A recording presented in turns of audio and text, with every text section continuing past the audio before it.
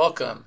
So this video is going to be the final review for the TAD Gaming Services LLC case study. So this is section 8, right, of the in the student handbook. So really all we're going to do in this one is we're going to pull up 2 reports and we're going to look at our reports and review them and make sure that they match up with the reports that are shown in the student handbook.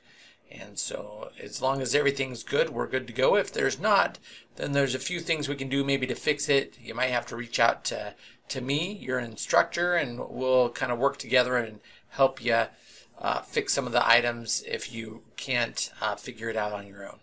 So to begin with, so we're really pulling reports here. So the first report we're going to pull is a balance sheet. So remember back, right, in previous sections, we actually created a custom balance sheet. So if you have that custom report still saved out here, you can go ahead and pull that up and use that. So I happen to have the balance sheet saved, so I'm going to go ahead and click on that and open it up. So this is the balance sheet, and really the goal for this balance sheet is we're going to narrow it just for that first quarter of 2005 for TAD Gaming, and this is what it's going to look like, right? So if you don't have this balance sheet set, then you're going to need to go back and you're going to need to figure out how to get that balance sheet created again. So this is the balance sheet. And hopefully you saved it in your custom reports. If not, again, go back and you can create it again.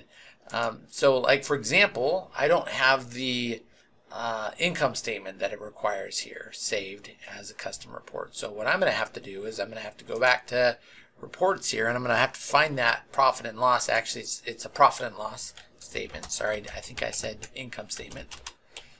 So profit and loss, right? And so there's all sorts of different profit and loss statements we see on here, right?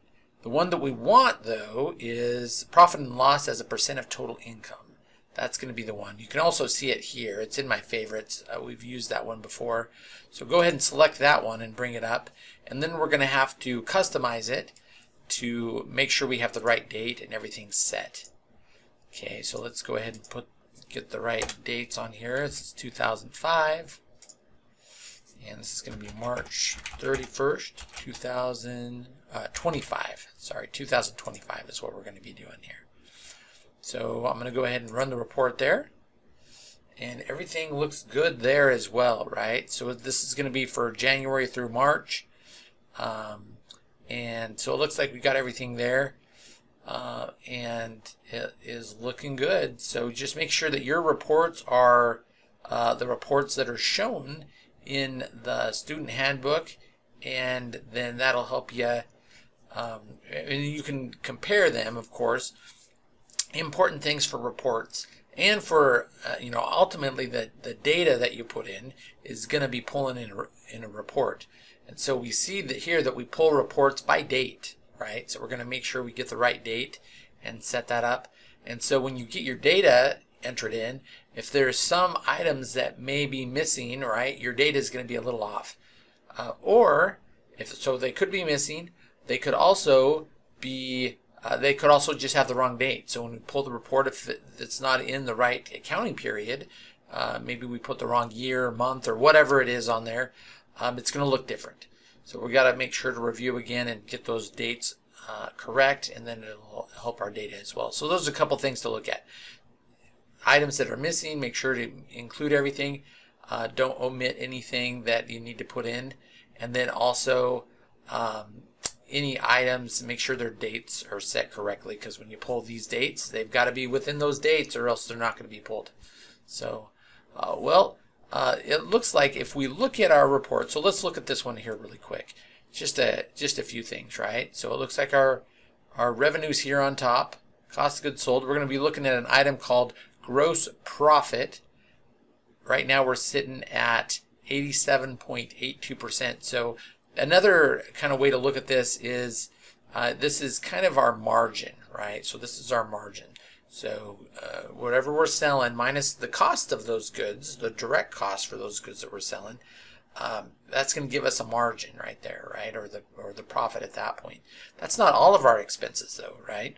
We're going to have a lot of other things that help support those efforts in selling and general administrative type costs. That's going to be everything below. And then we really are going to have our net operating income and net income, right? So there are other income statements or profit and loss statements, kind of the same thing, right? And so what they show though is basically how much net income are we getting out of our total sales, and in this case it's going to be 59.24%. That's everything is as a percentage of our total income, right? Our total income there. So that's what the percentages are built off of. So it looks like we have a pretty healthy company in terms of being able to create profit. Really what we're going to be looking at, hopefully, with our company is how do we get more revenue, right? Because that's going to increase our profit as well and still keep our expenses down, still keep the margin, the gross profit where we want it. So if we flip back over, let's flip back over real quick here to our balance sheet and just talk about that really quick, right? So our balance sheet, it looks like we have pretty good amount of cash, right? So we want to look at our cash and say, okay, how much do we have on hand? Do we have what we need to be able to pay off our liabilities? Right now we have, it looks like, our almost $130,000 in cash with checking and savings. Our liabilities, as we come down here, total current liabilities anyways, only $13,000. Total liabilities in all, including the longer term note, is almost $29,000. So we have plenty of cash. We could actually, if we wanted to, we could pay off even that long-term debt and not incur any interest or fees on that. So that's something that we might want to look at. Something to compare as well is how much cash do we have compared to our expenses, right, on a quarterly basis. So we have almost $130,000 sitting right now in checking and savings. If we go back and if we were to look at our profit and loss, something that we could look at is what are our total expenses? And back there they were at just over $30,000. So really we have about 4 quarters worth, over a year's worth of cash sitting here to be able to operate on. So that's pretty strong as well. Of course, our liabilities are low. Equity, of course, is looking good.